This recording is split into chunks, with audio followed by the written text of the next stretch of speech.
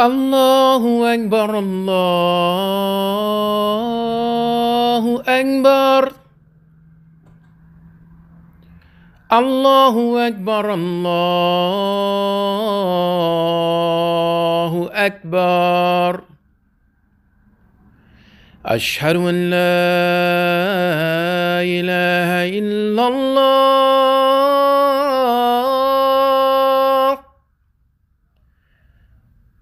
أشهد أن لا إله إلا الله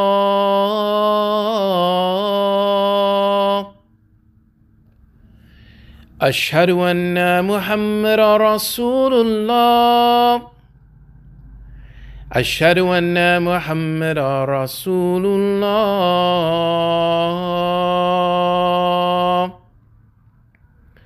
حي على الصلاة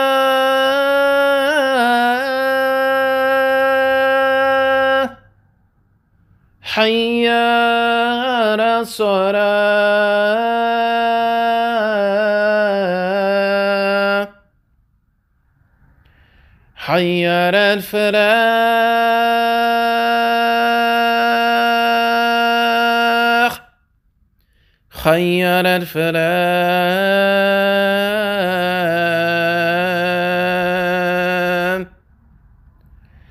الله أكبر الله أكبر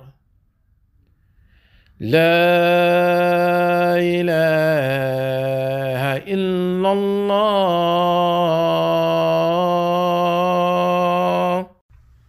أعوذ بالله من الشيطان الرجيم. We seek God's protection against the influences of the shaitan who has been rejected and outcast. Bismillahir Rahmanir Rahim. With Allah's name, our merciful benefactor and our most merciful Redeemer. Alhamdulillah, Rabbil Alameen. The praise is for God, who is the Lord of all the worlds and all systems of knowledge. Ashhadu an la ilaha illallah wahdahu la sharika lahu wa ashhadu anna Muhammadan abduhu wa rasuluhu sallallahu alayhi wa sallam. Mubarak. We give open testimony that there is only one God who stands alone without any partners or associates, and it is He alone who deserves our worship. We further give open testimony that Muhammad, the Prophet to whom the Quran is revealed, is Allah's messenger, His slave servant, and He is the seal of the prophets. We pray the prayers of peace be upon Muhammad the Prophet and all of those righteous servants that follow him, and all else that follows His excellent greeting. Dear believers, I greet you. Assalamu alaikum wa Juma Mubarak. Blessed day of Juma. I pray that God will guide my speech and my tongue, that He prevents me from errors and mistakes. I acknowledge before I begin that any that I make are my own. I humbly ask His forgiveness for those in advance, and I acknowledge before I begin that any good that comes from this talk is not from me.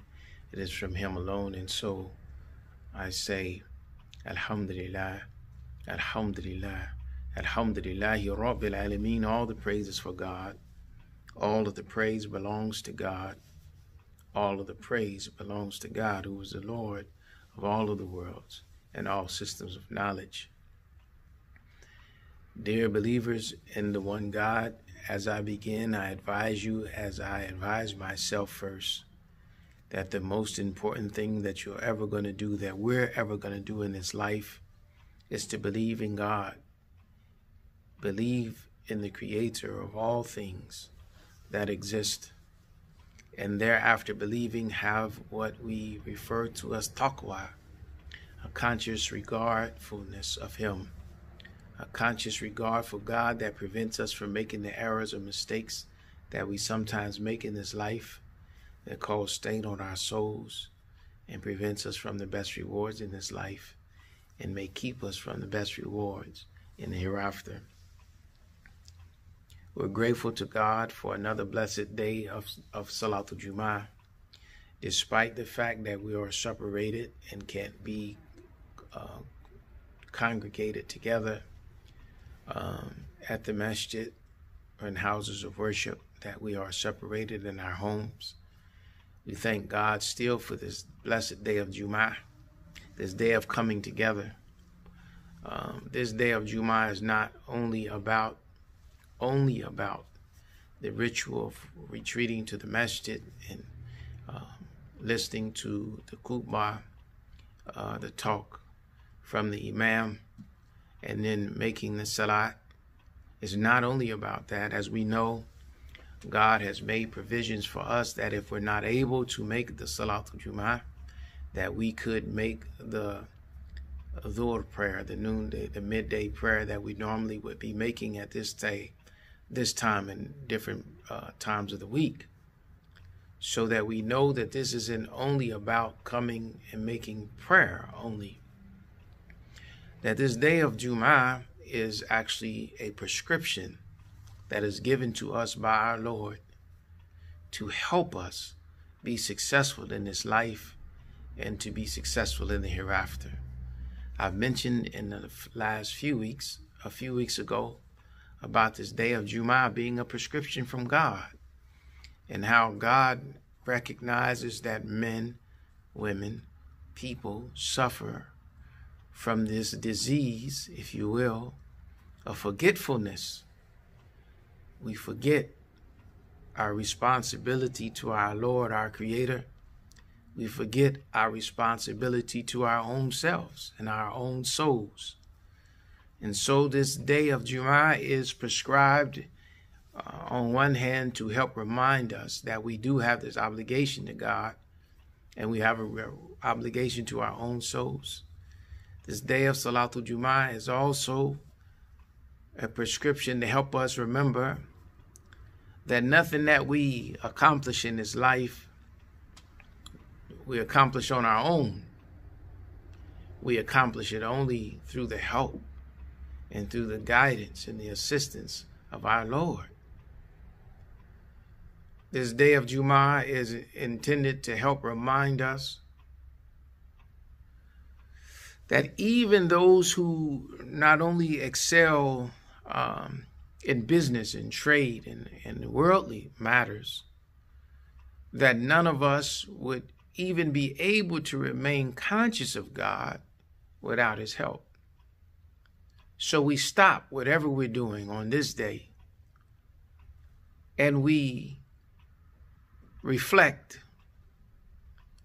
on the reality, and the only sure reality is God. We reflect on that reality of God. We reflect on the realities that we could not be where we are in His life without Him. We reflect on our shortcomings and our failings over the past week, and we position ourselves to seek His forgiveness and His mercy. In fact, we repent for those things that we have done in injustice to our own souls, and we ask for His forgiveness and His mercy, and we begin striving again to be pleasing to Him. We forget sometimes that we can't find our own way, so we need God's help. In fact, when we pray daily, we pray Surah Al-Fatiha as part of all of our prayers.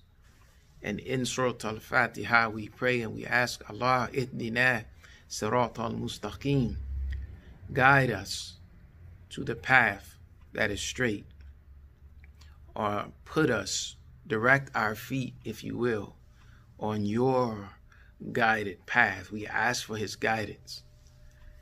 And so we're grateful to God, we're grateful to Allah, the Creator of all things, that He hears our calls, He listens to us, and then He gives us guidance and help that He intends for us also to listen to, which makes sense.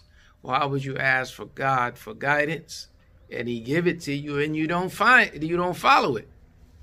So we find that in the Quran, this book that God revealed to us through Muhammad the Prophet sallallahu alaihi wasallam, may the peace of God be upon him. We find that God through this revelation, answers the prayers of all of those who just said, Ihdina sirat al-mustaqim. Immediately in the next surah, he says, Bismillahir Rahmanir Rahim, with God's name or with God's help, God's permission, with God's help. The most merciful benefactor, the most merciful redeemer. Alif Lam Mim.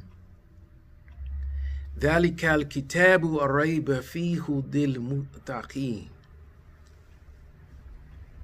This is the book, and it is guidance sure without doubt for those who remain conscious and regardful of God. He says, those who believe in the unseen, who are steadfast in prayers, and spend out of what we have provided for them, and who believe in this revelation that has been given to you, and the revelations that came before your time, and in their hearts have an assurance of the hereafter. He says, they are the ones that are on true guidance from their Lord, and it is these who will prosper. God says further, and subhanAllah, let me stop. This was Surah 2 Al-Baqarah, and these were the ayats 1 through 5. And before that, Surah Al-Fatiha, Ihdina sirat al-mustaqim, ayat 6.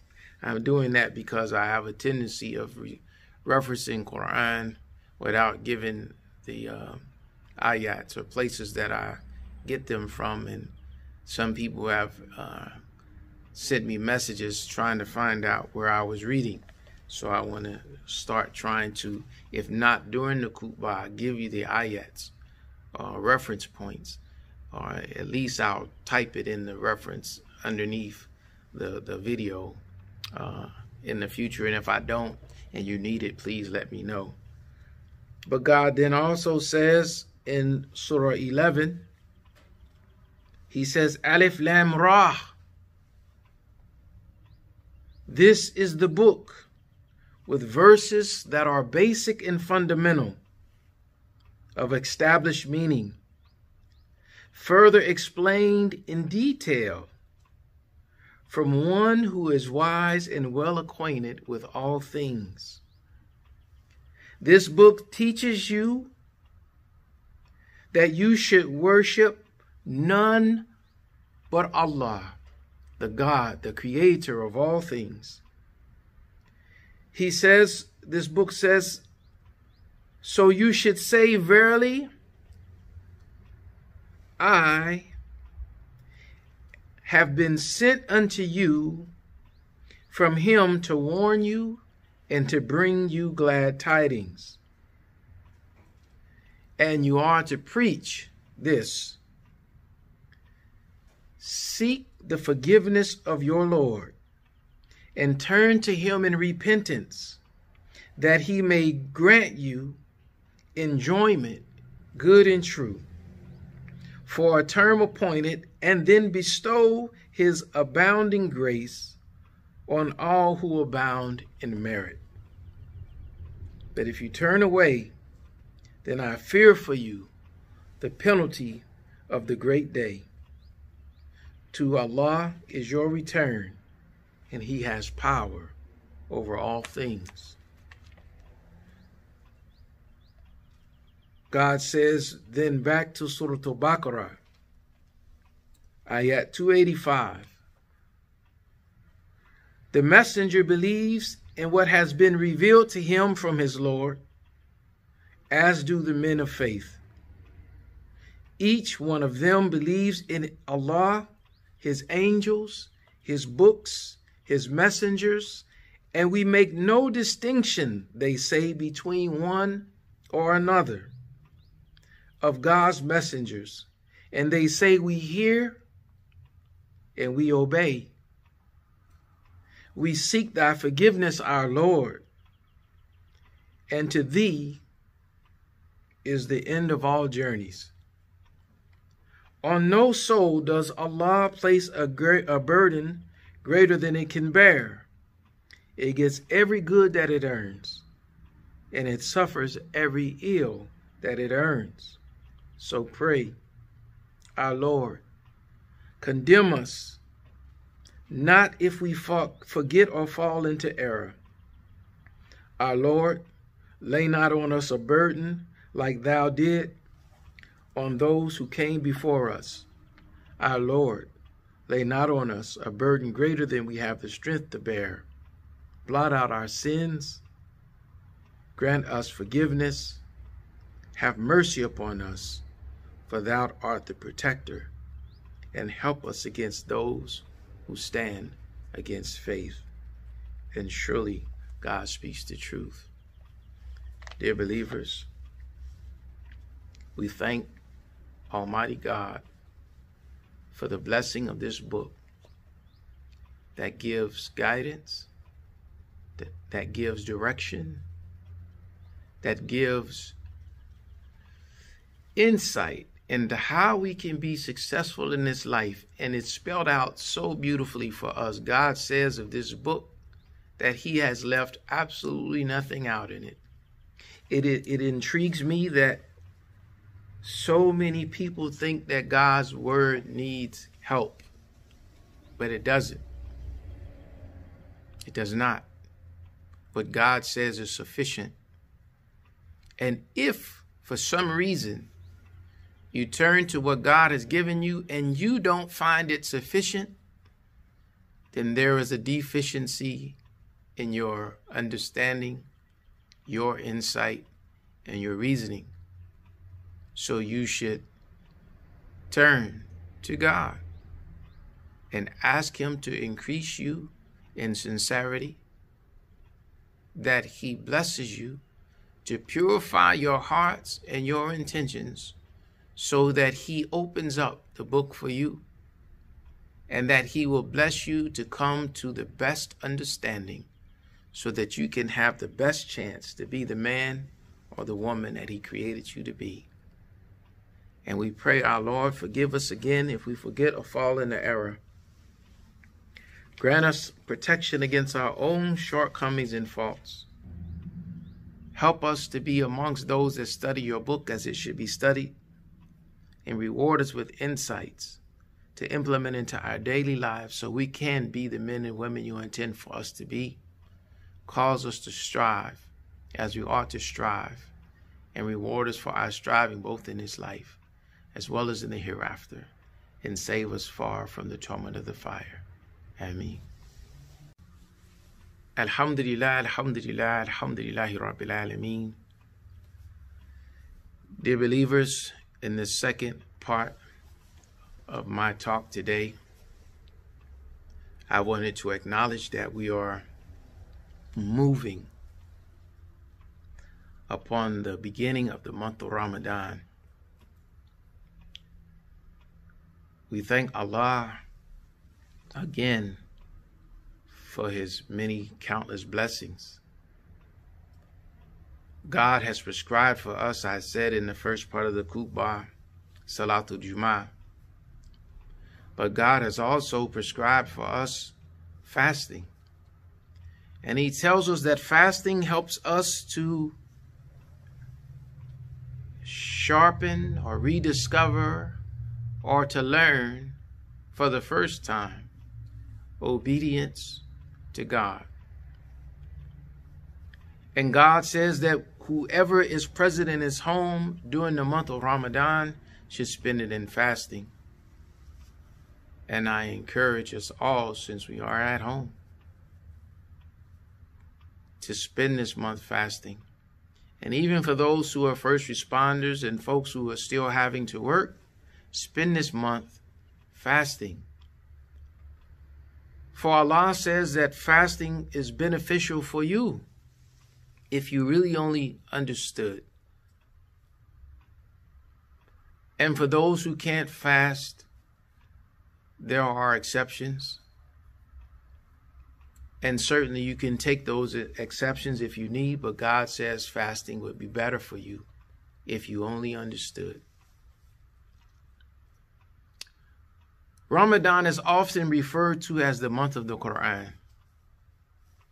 And alhamdulillah for that, because we should spend a great deal of time during the month of Ramadan focusing our attentions to reading and studying, reciting, and even memorizing Quran. But I want to add that Ramadan should not be the only month of Quran for us as Muslims. Quran should be a part of our everyday meal. Just as important to your physical body, it is for you to have water daily, for you to have food daily. Your soul needs to have Quran daily. Or should I say, our souls need to have Quran daily. It should not only be during the month of Ramadan that we read and study the Quran. But praise be to Allah, praise be to God, that many people will spend this month in Quran. I think it's a disservice, and this is just me thinking. You can take it or leave it. It is a disservice to yourself to speed read through the Quran so that you can say and boast at the end of the month that you completed the whole of the book. It's a disservice to your own soul. What would be better, again, in my opinion, just me thinking, is that you take your time with Quran and you study it intensely and you earnestly pray to Allah, God, that He opens up every ayat that you read for you so that you come to a better understanding that you had before you entered this month, and that you find in it practical understanding that's applicable, that you can apply to your daily life so that it becomes transformational for you, so that when you leave this month, you will never again be the person you were before you entered this month. It's just me. I think that we should strive to get the most out of the reading of Quran. I think that also I wanted to mention that this month of Ramadan is to be what I just mentioned, a transformational time for us. It is a time for us to move closer towards or return back to the person that God intends for us to be. And so Ramadan is not just a time for reading Quran, but it is a time for purifying ourselves. It's a month of purity. You know that fasting purifies your body, right? That when you fast, when you abstain from food and drink, it gives your body the opportunity to run its processes, to digest your food, to remove impurities and et cetera, from your body, so that your body becomes purified. Well, fasting, likewise, is a time when we should also be working to remove the toxins and impurities from our thinking, from our hearts, from our disposition, that we should be sheltering ourselves from taking in things that are harmful for us, and not just in terms of physical food, but in terms of what we get from news media, what we get from television in general, what we get from entertainment, what we get from music, what we get from gossip, what we get from whatever it is in this environment that we're taking in, because you don't only take things in through your mouth, through eating, you take things in from listening through your ears, you take things in from what you allow yourself to see, you take things in from what you allow to be programming your minds. What things you allow your hearts and your desires to get caught up in, man, this is the time to fast from those things and purify ourselves. And God says in the Quran,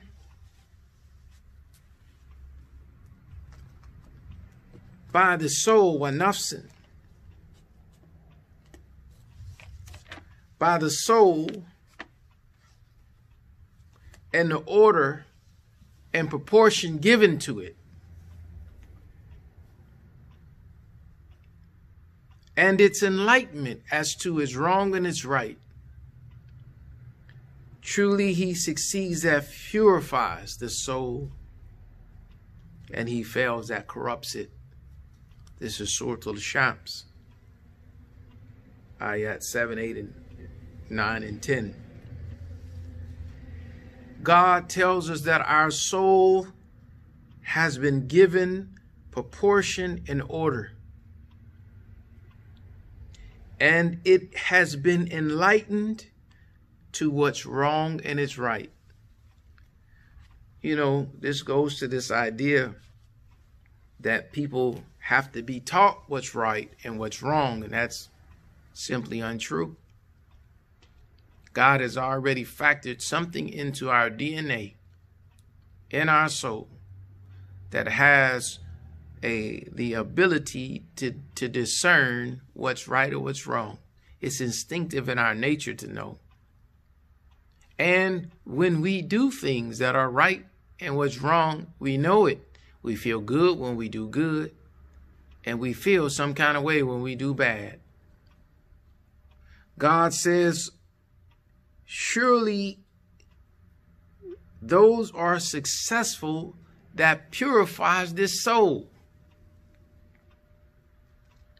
Keeps those that keep their soul in, well, let's say those who continuously are striving to keep their souls purified. And I say it that way because nobody keeps their soul pure 100% all the time. The Satan is always, Satan is always whispering and making suggestions to us. And God says that man has no firm resolve. So we resolve to do what's right. And we eventually sometimes find ourselves going walid darleen. We slowly, gradually slipping off of God's guided path, leading ourselves into ruin. So we pray that God keeps us from being the walid darleen, because most people are.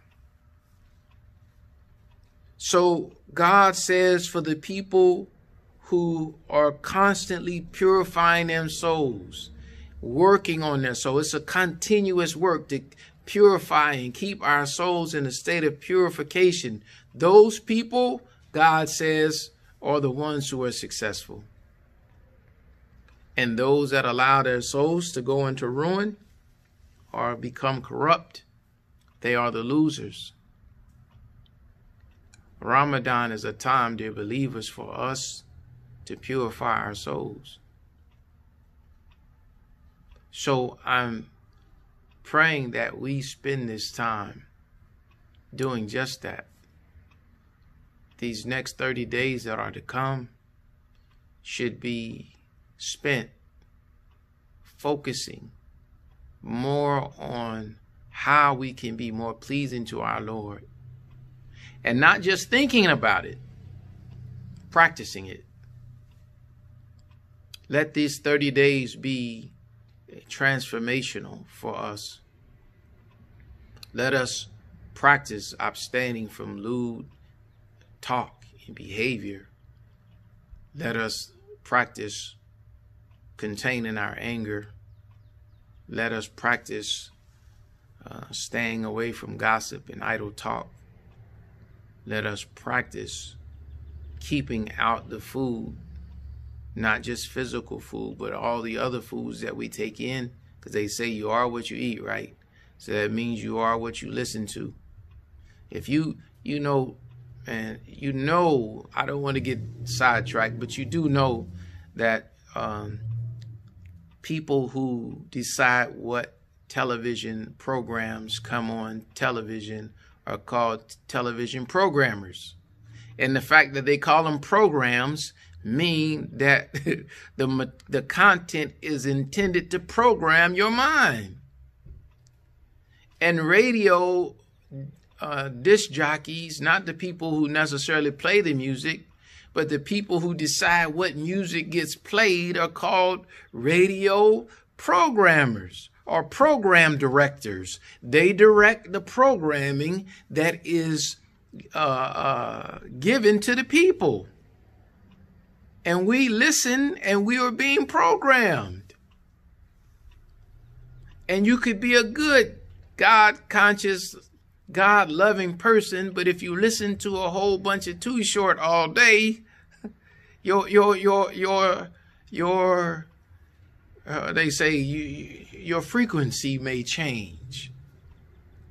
If you listen to, I don't want to go through a whole, you understand the point that I'm trying to make. When you're programming your stuff, yourself with food that is not conducive for you being the men and women that God intended for us to be, then you find yourself at some point becoming more like that which you have programmed yourself to be.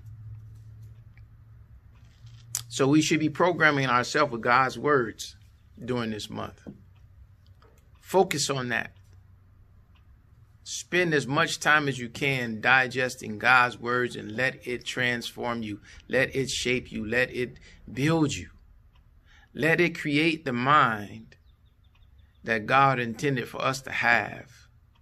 So that, again, as I said a week or so ago before, we could be like Christ Jesus, and we could be like Muhammad the Prophet, where we, when asked, can say, everything I say and do has been instructed by the one who sent me, the one that created me. That's who we want to be, right? So we want to spend this time purifying ourselves, and I want to place that emphasis. And why is that so important outside of the things that I mentioned? Because earlier I was talking about the Quran and how beneficial the Quran is, right? And I was talking about how important it is not to just read the Quran, but to spend some time with the Quran and asking and praying sincerely that God will open it up for you and me. But Allah tells us in the Quran that one of the conditions for you to be able to open it up, or for it to open up to you, is that you be purified. Only the purified ones can touch the book. So the conditioning of ourselves, the purification of our souls, our thinking, our heart, are all prerequisites for us to be able to get the benefit from the Quran.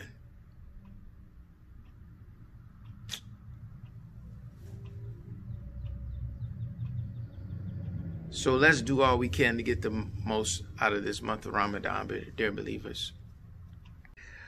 I pray that we have a fruitful and successful Ramadan. May Allah increase us in sincerity.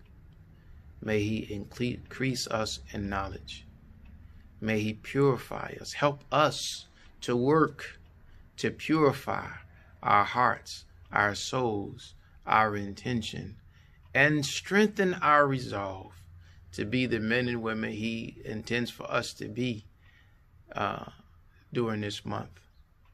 And may He bring us closer to the Quran and develop in us a love for the Quran, and that we leave the month of Ramadan transformed, inshallah. Our Lord, forgive us if we forget or fall into error. Grant us protection against our shortcomings and faults. Help us to keep our feet firmly on the straight path. Cause us to strive as we should strive, and reward us for our striving in this life as well as in the hereafter, and save us from the torment of the fire. Ameen. Assalamu alaikum wa rahmatullahi wa barakatuh.